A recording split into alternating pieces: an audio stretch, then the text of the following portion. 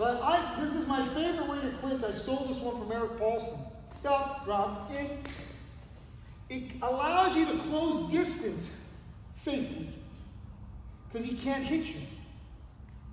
If I start doing this and he tries to throw a knee, you can't throw a knee, right?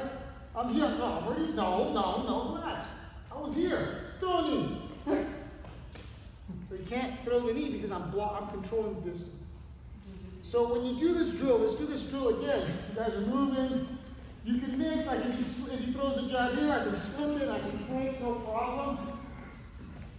I can also stuff and clinch.